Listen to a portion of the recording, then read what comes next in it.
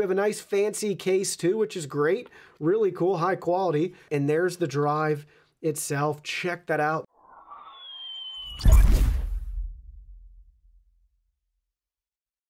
Hey everyone, Digital David here. Today in this video, I'm going to be checking out the Sabrent Rocket 4 Plus M.2 PCIe Gen 4 NVMe SSD. I did purchase this product myself, and any opinion expressed in this video is strictly my own. That being said, if you're interested in this drive or you want to find out more about it, the link to it will be in the video description. You can see the retail box and packaging right here. We have the 500 gigabyte version, but they have multiple capacities available depending on your storage needs. Now let's go ahead, let's open it up and look at the contents. Here are all the contents. First up, you can see we have a user guide and manual walking us through important information about how to get your drive installed on your motherboard.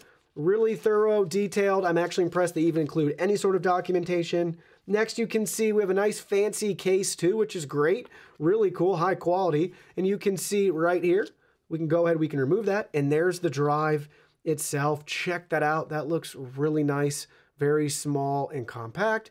And you can see more information on the back side right here. Let's bring it up to the camera. We even have a QR code you can scan.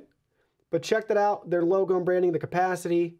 And we have our nice small form factor. Now let's go ahead, let's get it installed and try it out. So Sabrent advertises sequential read speeds up to 7,000 megabytes per second and sequential write speeds up to 5,300 megabytes per second. I went ahead, I conducted a couple of common and free benchmarking tests right here. First up on the screen, you can see using Crystal Disk Mark, we got a sequential read score of 6,800 megabytes per second and our sequential write score of 3,700 megabytes per second. So really close to the advertised read speed, which is great.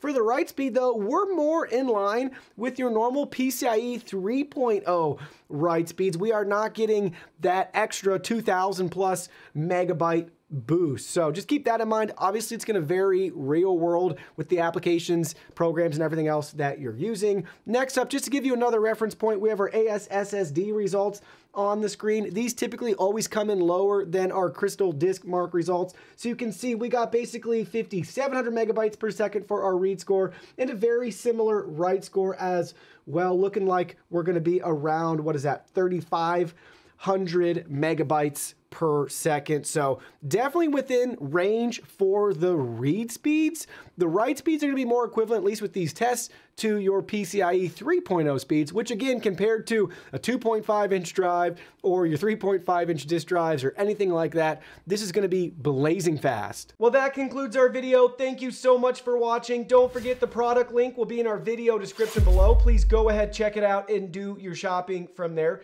Any purchase made through that link helps support our channel at no additional cost to you. So we're really grateful and thankful for all of your support. While you're at it, can you go ahead and hit that like button for us? And subscribe to our channel. We have new content coming out daily and we don't want you to miss anything. Please go ahead and give us a follow online and make it a clean sweep.